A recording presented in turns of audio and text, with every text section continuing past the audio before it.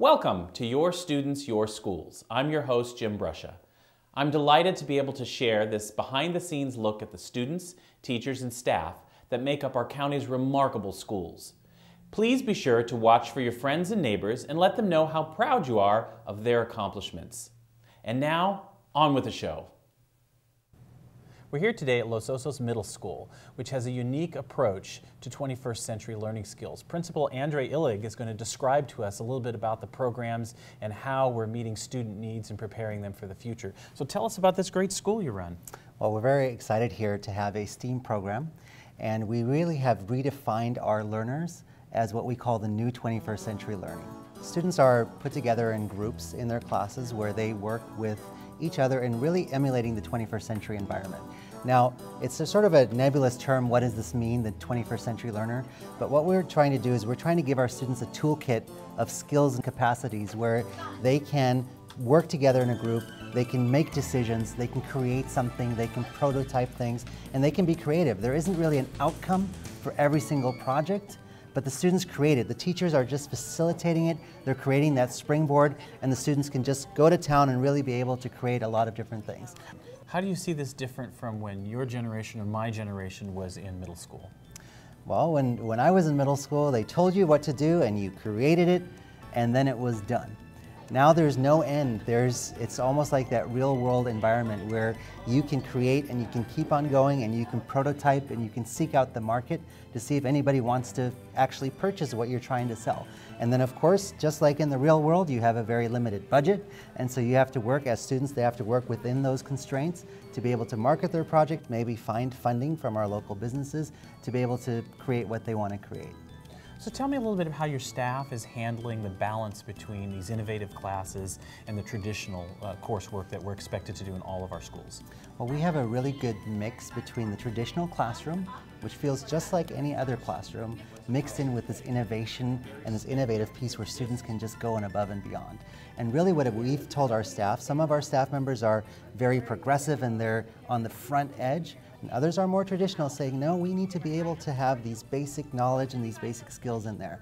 All we've told our staff is just to say yes. When a student says, can I do this project through coding or computer science or in a different creative way, all we're asking our teachers to say is, yes, let's do it. Thank you. I'm looking forward to spending the day here.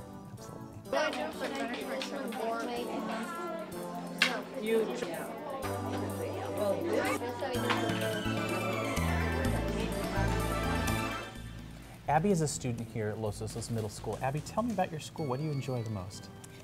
School here at Loams is super duper fun. We do like so many things. We have all the normal classes like math, PE, science. Then we also have STEAM, which stands for Science, Technology, Engineering, Arts, and Mathematics. And in STEAM classes, you can really do so many things. Like we have an animatronics class, and I'm actually learning how to do 3D design and animation with the program Blender, and it's super cool and really fun to learn.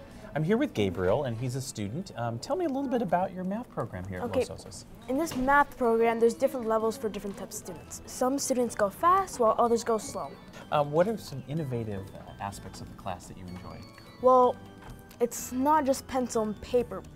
We do work with a computer that actually shows us if we're doing the work right on the first time, and it's not like homework that we just do it and wait for the next day to get the right answer.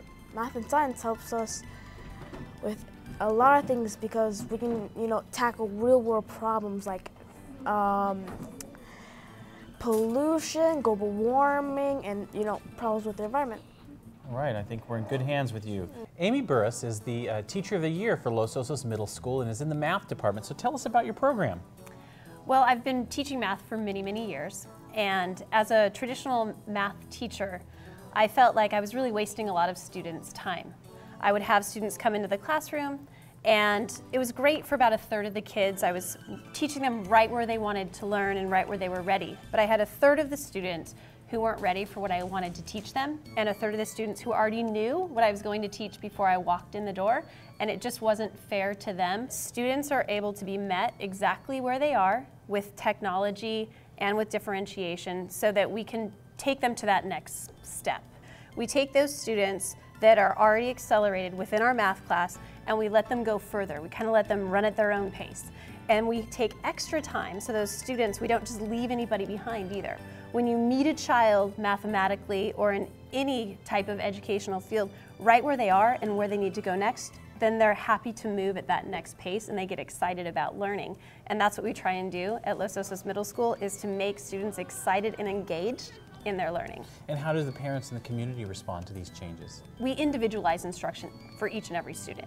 They come in a little wary of it, and then by the end, they are our biggest supporters because they see the effects that it has on their specific child. And we have children who are doing more math and enjoying math more than ever before because we're teaching them right where they are. Education, with the use of technology that we get, it's just getting a bigger and bigger and bigger community, and there's so many resources, and we can pull in online activities and we can pull in Skyping people from around the world. It's very exciting, and as a staff, we're really on board, really looking for all of those new connections that we can make. So this is an Arduino, what they're doing right here. And the Arduino is connected to our computer, and the computer has some coding on it that makes the Arduino do what it's doing. And you have to connect it to these wires. You have to connect it to the breadboard, which is this white thing. And once you connect it to, and this is the Arduino part, once you connect it, whatever you have on your code, it makes it do that. So on our code, it's telling to light up, like the lights. So it's doing that because the wires are connected. So she's changing the sequencing of all the lights there? Yeah. And then they're turning on the other lights because most of them are on, but 2 of them aren't. So Zion's turning on the other lights that aren't on. Impressive. So do you think you'll be able to use these skills you've acquired in the future? Yeah, I do. I think we will because sometimes we had to work in groups, and you need to be able to work in groups a lot in life. Good. And listen to other people's ideas. Excellent skills to take forward. Well, thank you very much today. Matt Robinette is a teacher here at Los Osos Middle School and is responsible for a very innovative program modeled after Stanford. So tell us about the program. Yeah, we modeled our program through the Stanford D-School design. And so we have our students work in collaborative groups, and they're faced with a challenge or a problem. And we ask them to empathize with the end user and brainstorm an approach to solve the challenge or problem. And how do you see these skills transferring as they move forward in their career, either to high school, college, or the workforce? Yeah, well, one of the things that we're really focused on is getting our students prepared for the 21st century. 21st century skills such as collaboration, communication, so they're communicating with their peers. We're working in collaborative groups to brainstorm. We're also seeing a lot of growth in their persistence and perseverance. Our students are constantly prototyping, testing their designs, retesting, re-engineering, and this persistence, they're just growing in their perseverance. I think our students are really lucky. They're getting to play with robotics, they're doing 3D printing, they're making sandboards, and so I think our program is going to be really beneficial for them going forward. Okay, so this is our sandboard. And basically it's used like a snowboard, like you would use a snowboard when you ride down the sand dunes on it. That we needed to kind of draw out plans on the computer and draw all the measurements and stuff, how we were going to build it. I thought it was fun to be able to incorporate my art in like a real scenario and like a real product. And it gave me like an idea of like, oh, I could actually use my art for something like this. Tell me a little bit about the design process. Well, we had to empathize with the end user and kind of make it a little bit more simple to build and easier to drive and push. Greg Wilcox is a teacher here at the STEAM program, and Greg, you have wonderful community partnerships. Tell me about those. Some, for example, I'm going to use this prop, if you will. This is the steering mechanism that goes to a pushcart project that we've shown you, and the maker folks, the mentors, have actually come through and they took a look at the start of what we were going to do and ended up with this product right here. And so they have an enormous amount of skills. Retired folks, retired machinists, person who retired from the Coast Guard electronics expert. So we have a lot of resources that are in this community that they in turn help our students with creating things and inventing things. And they were here when we were trying to test out those push carts, in fact. Great. Sounds like you have quite a few community partners joining in and in real spirit of togetherness here. Yes, in fact we have several. First of all, Cal Poly several years ago, we teamed up with the Liberal Arts and Engineering Studies program there. And then secondarily, the Cuesta College group and helped us with the Career Technology Education grant. Los Osos is rich with folks, and if you just think to Hewlett-Packard, Apple Corporation, you look at all those folks who started in a garage, well, our garage has expanded to include this facility here.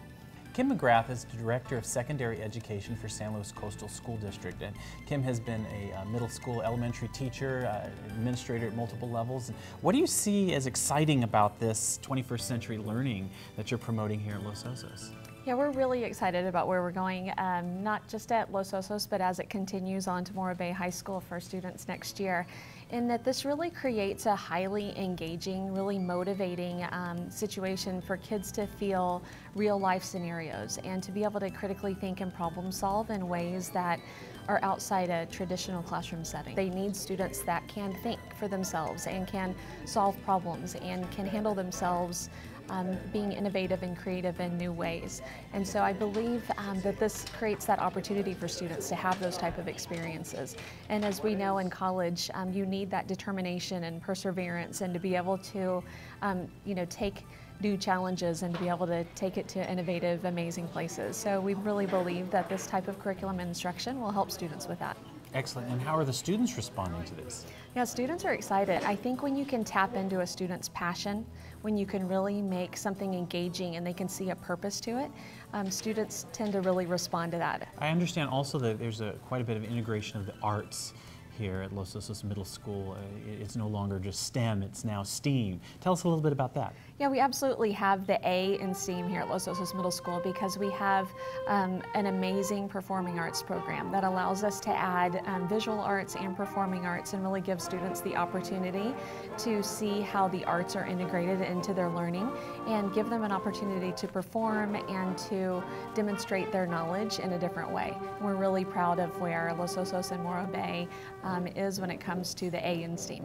Excellent, thank you. Thank you so much for sharing wonderful program here today in Los Osos and the 21st century skills you're promoting in your district. Thank you for joining us today at Los Osos Middle School, an excellent example of innovative first-class education here on the Central Coast. We'll see you next time.